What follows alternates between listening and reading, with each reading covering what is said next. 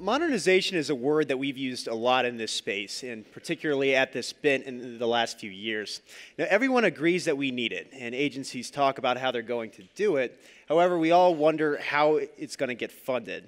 And over time, that conversation gets to be a little repetitive, and it's easy to feel like no progress will ever get made. So what Chris and I want to do here today is talk about some areas where things we've shown you at this briefing in the past is actually happening, where potential is becoming results.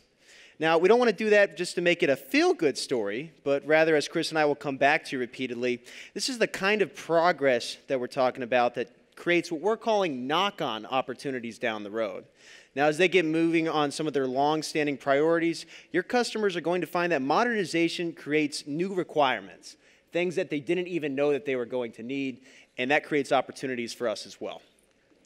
So a great example of that is some of the movement that we've seen in the last 12 months in terms of legislation and policy.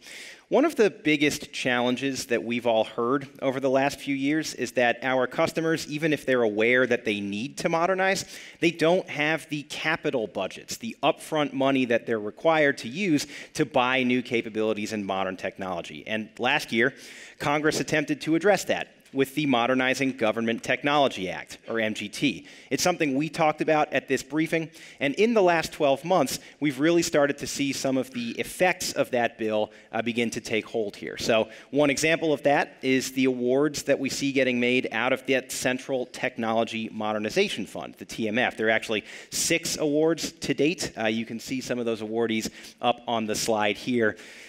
Those TMF projects are very small bore and very detailed application level modernization efforts. We're not showing these 5 agencies to you because we think that they are clear opportunity areas because they've won these awards. What we want to show you instead is a couple of the areas where CIOs are starting to feel a little bit more empowered. They're reaching out and they're looking forward in terms of how to modernize their enterprises. So if you see part of your territory up here, or frankly, even if you're working with customers who you know are thinking about what MGT will mean for them, either the TMF or the agency working capital funds, that's definitely a conversation you want to keep going in the next 12 months.